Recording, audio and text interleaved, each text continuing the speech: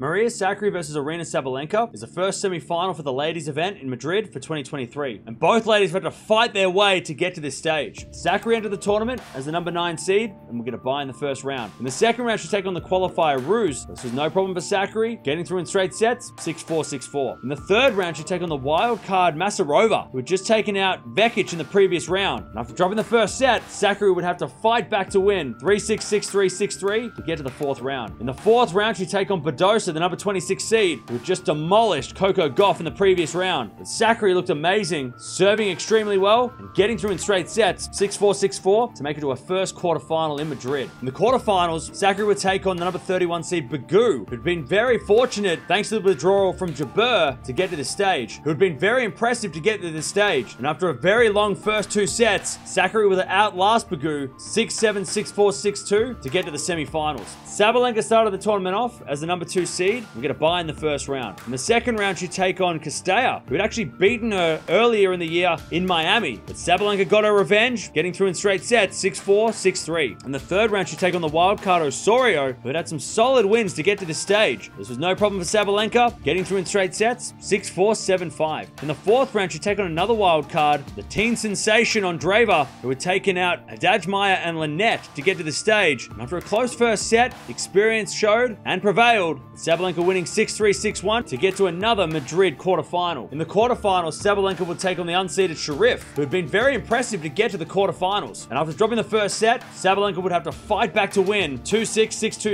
6-1 to advance to the semi-finals. These two have played 8 times before, with Sabalenka leading 5-3 in the head-to-head, but they've never played on a clay court. However, Sabalenka did win their last match at Indian Wells in the semi-finals there only a couple of months ago. If Sakkari's going to win this one, she needs to play a little more aggressive than she did against Begu. She played really well against Badosa a couple of days ago with that aggressive game. Against Begu, she kind of took a step back and tried to rally a lot longer. It ended up working in the end, but she needs to play more aggressive because Sabalenka's going to attack her if she doesn't. If Sabalenka's going to win this one, she needs to get off to a much better start than she did against Sherif. Against Sherif, she was hitting so many errors in that first set. She needs to make sure she keeps it cool as well. She did manage to turn it around in the second set, mainly thanks to Sherif, but let's see if Sabalenka can keep her cool and get off to a better start. This is such a blockbuster matchup, a top 10 clash in one of the biggest tournaments in the world, a semi-final in Madrid. This is going to be really fun. I'm going to go with Sabalenka to win this one in 3. I think we're going to have an absolute epic. We've already had 2 epic matches in the quarterfinals to this stage from both these ladies, so let's see if they can both put on a show and make the final. But let me know down in the comments below, who do you think is going to win?